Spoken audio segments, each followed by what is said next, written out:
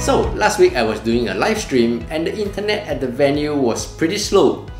And I faced the dreaded problem of video audio lag during my live stream. Of course, I managed to resolve it due to a function within the Atem Mini that allows me to introduce a delay to the sound coming in. I did a video on this a couple of years ago right here, and I thought I'll just revisit this topic and add on some personal experiences that I picked up during my live stream jobs over these last few years and share them with you.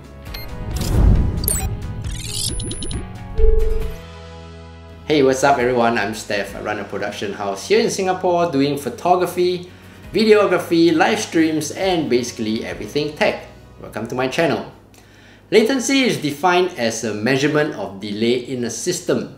Network latency is the amount of time it takes for data to travel from one point to another across a network. So a network with high latency will have slower response time, while a low latency network will have faster response time. Of course, everyone aims to have a low latency, right?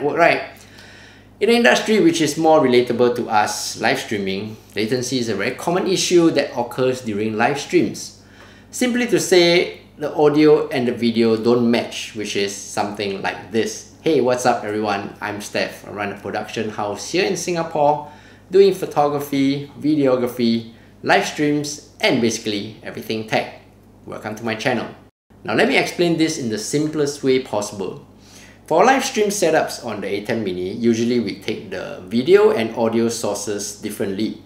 Meaning to say, we connect our ports to our cameras to capture the video, but we take the audio from the venue sound system or mixer or from the PA team. So for our video to be sent from the camera to our Atem Mini, these videos are sent as data packets across the network, usually via HDMI cables. And the sound packets will be coming in from the sound source. So to explain this in simple terms, the reason for this delay is because the sound is traveling faster than the video due to the simple fact that video data packets are generally bigger than sound data packets. So now that you understand the basic reason for this video audio lag, let me show you a few ways to reduce this latency problem during your live stream. Avoid using wireless systems in your setup if you can, because remember I mentioned earlier about data packets being sent from the camera to the Atem Mini where your live streaming station is at. If you do it wirelessly, it just takes longer to send wirelessly. It's just like connecting your computer to your Wi-Fi network. It's always faster to use the LAN Ethernet connection, the cable, than using the Wi-Fi, right? Even though we're talking about fractions of a second, the longer the live stream runs, the more exponential this effect will be felt, maybe 1 or 2 hours into the live stream. Use fiber optic cables in your setup. Because light moves faster than electricity, the transmission of the signals via a fiber optic cable provides much better performance than a normal HDMI cable. However, the downside is fiber optic cables are more expensive than the normal copper HDMI cables. However, if your budget allows for it, why not? Optimal length cabling. Meaning to say, if the distance between your camera setup and your Atem Mini is 3 meters, use a 3 meter cable as much as possible. If the distance between your laptop and your Atem Mini is 1 meter, just use a 1 meter cable. Don't use a 20 meter cable and let the rest of the excess cable twirl up on the floor. Because the longer the cable, the longer the time it takes for the data packets to be transmitted over, which may and likely potentially cause latency problems. Last but not least is to use the built-in audio function in your Atem Mini. This function within the software control allows you to introduce a delay to the audio coming into your Atem Mini. So go to your Atem software control panel and go to the audio tab. Click on the little arrow icon here under mic 1 if your audio source is connected to your mic 1 port, and then you can adjust the frame delay by turning the knob.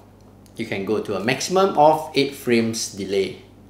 So what happens here is currently you hear the person talking before he actually mouths the word, right? So with this delay, the sound is pulled back in frames to match the video. There's no hard and fast rule to how many delay frames you should set. What I typically do on set is to set it to 1 frame, check the multi-view monitor to see if it gets better. If not, I just turn it up to 2 frames, check again and adjust accordingly. Once the voice and the video matches, I leave the delay settings on. With that said, if you are watching this video to try to learn how to set the delay on your Atem Mini and you are trying to use your mouse to turn the knob on the software control, yes, you are not the only one that is having problems with it. Always I feel like I have some big psychomotor problem doing that. Not sure why Blackmagic Design created this knob turning thing on the software, because maybe they are trying to mimic a real life mixer with delay, you know, where everything are physical buttons. Come on BMD, if you are watching this video, let us have the ease of setting it with the ability to type in the number of delay frames 1 to 8. So if I want a 1 frame delay, I just type in 1, enter and done.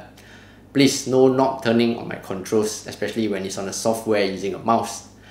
Because during a live stream and you realize that the video lag is happening, the video audio lag is happening, last thing you want is to look like an idiot trying to use the mouse to turn the knob while your client is breathing down your neck behind your back watching you operate the Atem Mini. So there you have it.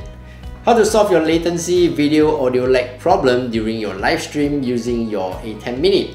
If you have your own tips to share, do let me know in the comments below, so I can create another similar video to share more tips with other users in this channel. If you enjoyed the video today, don't forget to give it a like and subscribe for more future videos like this.